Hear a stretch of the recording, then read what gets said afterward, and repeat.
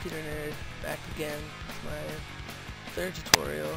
Thanks for giving all the suggestions.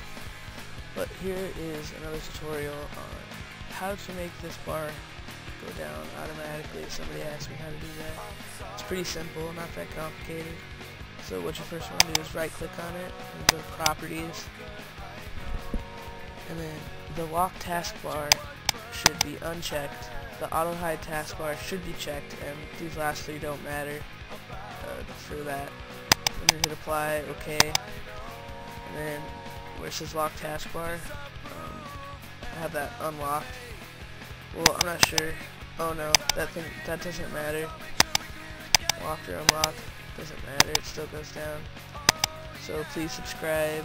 Give me more suggestions of tutorials to make. Add my Xfire, MySpace, email. That's all in the description. Don't worry about it. So, peace.